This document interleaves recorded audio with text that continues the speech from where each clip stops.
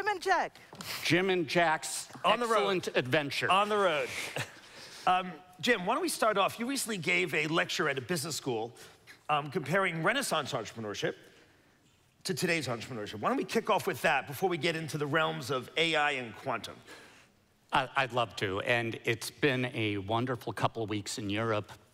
I was teaching at the Stanford and Florence, Italy program, and the topic was comparison of innovation and entrepreneurship in Renaissance Italy versus 21st century Silicon Valley. We're not going to have to get time to get into all the details, but absolutely loved it. Spent wonderful time with students, faculty, Italian leaders. And so for me, we are in an era now in Silicon Valley and technology where I think, one, academic centers are more important than ever in terms of the private companies that are being formed. So I try to visit at least once or twice a week via Zoom or in person many of the great universities of the UK, the United States, Europe. And what I'm finding is for this era of quantum and all that quantum represents, more than ever, and we've heard much of this earlier, we need phenomenal intellectual property.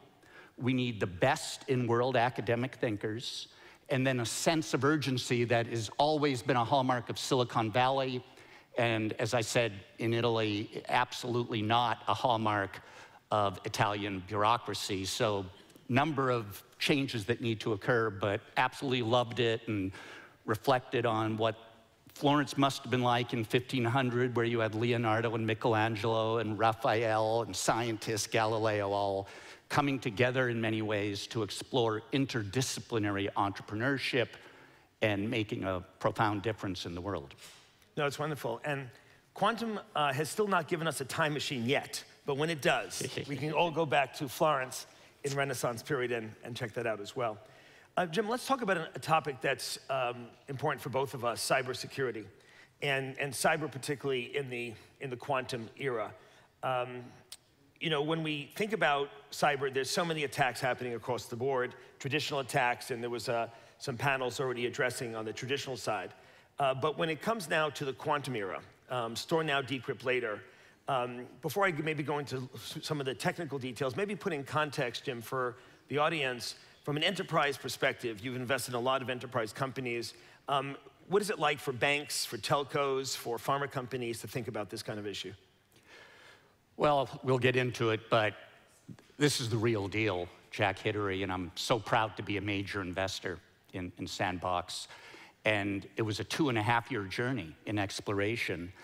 We spent some time on quantum at the World Economic Forum, the last one in person. In fact, it was January 2000 when we were at DLD and then the World Economic Forum. 2020. Yes. 2020. And, sorry, not 2000, 2020, not that long ago. 2020, just a few years ago. And you and I were talking about this, and Jim had heard a bit of whispers that we were developing something in stealth mode inside Alphabet. And Jim's like, I know what you're up to, Jack. So it's time, I think, soon to spin it out, right? Absolutely. And so, again, so proud. And again, what is so important, we've heard a lot of it today. I have to confess, I am an optimist, a glass half full individual. You almost have to be if you're an entrepreneur, or in my case, a venture capitalist. And the opportunities around Web 3.0, around quantum, not just computing, we'll hear a lot more from Jack, but communication, sensing, the medical applications, security for schools, for major academic institutions, obviously for governments. There are a series of applications, perhaps, that are more important than ever in a timely basis to start implementing around, simply because we know in the post-RSA world, the attacks, the cyber threats will increase an order of magnitude or more. And so whether you're a large international corporation or telecom, retailer, hospital, a great university, it's more important than ever to be thinking about the security applications. And Jack's an expert. But again, I want to say also, DLD is very special to me. I've been coming for many years.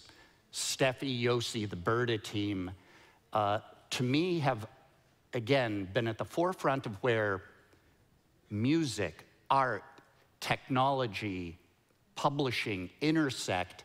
And it's at these intersections, if I advise students, entrepreneurs, professors, it's at the intersection where over the next decade, I believe the major opportunities will lie. In Web 2.0, you'd go very deep, whether it's Google or Meta or Apple, Microsoft, in a particular area. This next decade of investing in entrepreneurship is all about the intersection of, as we heard earlier, biology and computing, physics and computing, and that interdisciplinary set of skills, perhaps, for quantum is more important than ever before. No, and Jim, that's exactly what we're going to get into now. So let's kick off with the cyber side. I put up on the slide, store now, decrypt later. And this is something that some people may have heard of. Have people heard about this attack, SNDL? SNDL. So new to many of the folks here. So SNDL is an attack that's going on right now as we're here in this auditorium at DLD. This attack is underway. This is an attack by sophisticated adversaries, state-sponsored adversaries, independent adversaries, who go into the servers of IP-rich companies, of governments. They exfiltrate encrypted information. This is very different, Jim, than what you and I are used to over the past 10 years of cyber. Typically, hackers are looking for data that was left in the open, as it were, in the wild, and they can go and grab that and sell it on the dark web or exploit it in different ways. In this case, the hackers are looking for encrypted information, knowing they can't read it now, but they'll store it now, and they'll decrypt it in a number of years. And that's particularly true for banks, for pharma companies, for governments, folks with a lot of IP, a lot of intellectual property. Could be, for example, trade secrets. Recently, there was a case where someone got a 14-year sentence for trying to get the trade secrets of various chemical companies and Coca-Cola, a combination of those, to find the secret of how they made their cans in such a way that they would preserve the contents very long. And that person just got a 14-year sentence this past week. So there's a lot of corporate espionage happening, and this now is one of the viral threats in terms of store now, decrypt later, of doing that. And so there's 20 billion devices. All of our phones in this room, the laptops, the servers, IoT devices that are out there that are vulnerable. And so here's the good news. We don't have to upgrade the actual hardware. We can keep the hardware, but we do need to upgrade the software. And the kind of cycles, Jim, that you and I know well, that a bank has to go through to upgrade its entire cyber infrastructure, this is not a trivial thing. So this is why it's important to start now in terms of this area. And NIST, along with its counterparts here in Germany, in France, in the UK, in many other countries around the world, about 50 countries all told, have been working on post-RSA protocols that we can all exchange information safely and securely, but without using RSA. RSA has served us well. It's been here since 1978, a 40-year run. I think, Jim, you would agree that's a pretty good run for an encryption standard. But right now, it's time to move on from that. So this area of moving and migrating to a post-RSA is the subject of our recent Nature paper, Jim, which you and I can talk about a bit, in terms of laying out a roadmap. And folks may have received a copy of the paper. If not, there's folks walking around who have copies if you want to get a copy. It just appeared in Nature, the journal, this past week. And so I think it's a roadmap, Jim, but maybe talk a bit about, share with the audience your experience for large enterprises. You know, what is this journey like to transition to a new kind of standard? It happens with extraordinary difficulty. We all know how bureaucratic governments can be, banks, large corporations, Fortune 10 types of corporations. And so what is different, the very best technologists in the world, whether they're at Oxford, Cambridge, Stanford, Harvard, MIT, these are all professors, universities where over the last 2 weeks I've had direct conversations. There isn't a question of if these security standards will become at risk. It's only a question of when. Is it 12 to 18 months? Is it 18 to 36 months? Most experts, and you're right in the midst of it, most experts would agree it's within 36 months. And so that is very different from previous generational seismic potential changes like Y2K, where there was a big if. This time, the smartest people in the world that I talk to would all agree it's only a question of when. And again, it's a question on quantum computing specifically. We have many of the best quantum computing entrepreneurs in the world here at DLD. It's only a question of when. Yeah. This is not a question of will this happen. There is major technology risk in each of these areas. And physicists at Stanford will disagree with the Nobel physicists at MIT, et cetera. But the technical approaches may vary. This, for investors, for entrepreneurs, for people in the world of medicine, and that's an area of great passion of mine, will recognize that quantum imaging, quantum sensing, these are breakthroughs in the world of medicine as well. Yeah. So let's now move, Jim, from the world of bits, the cyber world, where it's bits that we have to protect, to the world of atoms. And in Silicon Valley, we've done a pretty good job with the world of bits. And Silicon Valley, I don't mean just the location. Yeah. I'm including all the startups here in Europe and across the world, Silicon Valley writ large. And we've done a pretty good job in the world of bits, but we've actually not done a very good job in the world of atoms. You look at the drug discovery process. A small molecule, on average, takes about 10, 15 years to get from molecule to medicine. The new battery chemistries. Battery chemistry does not improve with Moore's law, unfortunately.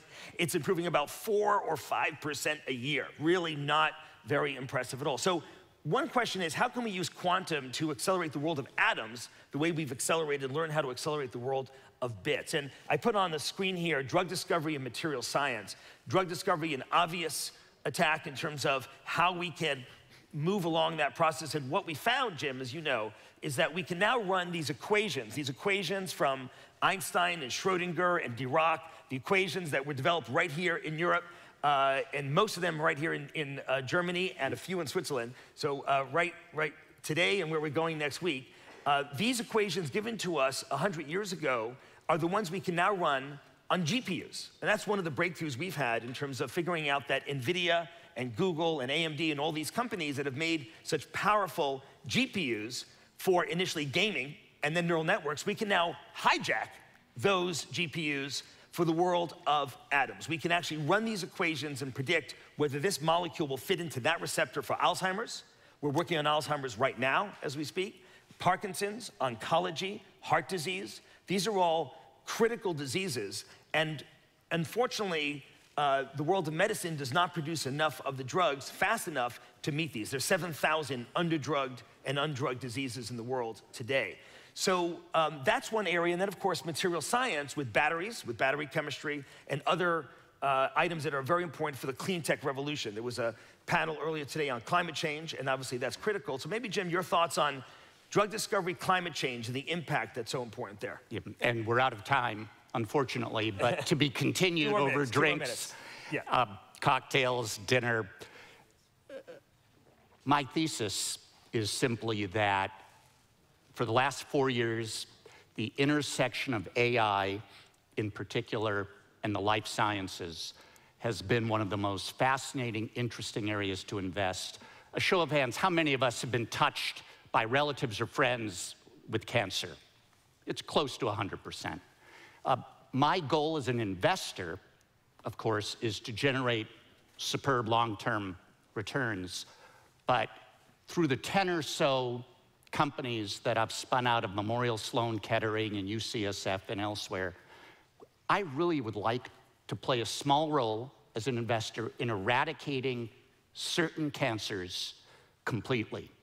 And the very best scientists at Memorial Sloan Kettering and MD Anderson and Mass General believe that's possible with the aid of computation, both AI as well as quantum.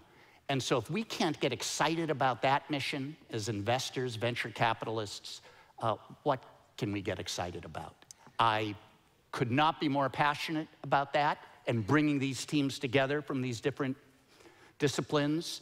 And I'll find out in 7 to 10 years whether I was right or not. But I've made 15 or so investments, as I've mentioned, many in stealth mode, many in and around what Sandbox's core technologies enable life science experts to further practice and develop these breakthrough solutions in the world of medicine. Well, Jim, this has been a great conversation. Thanks to Steffi and Yossi at DLD for having us. And Hubert. Hubert Mr. Bird is here. Hi, Hubert. How are you?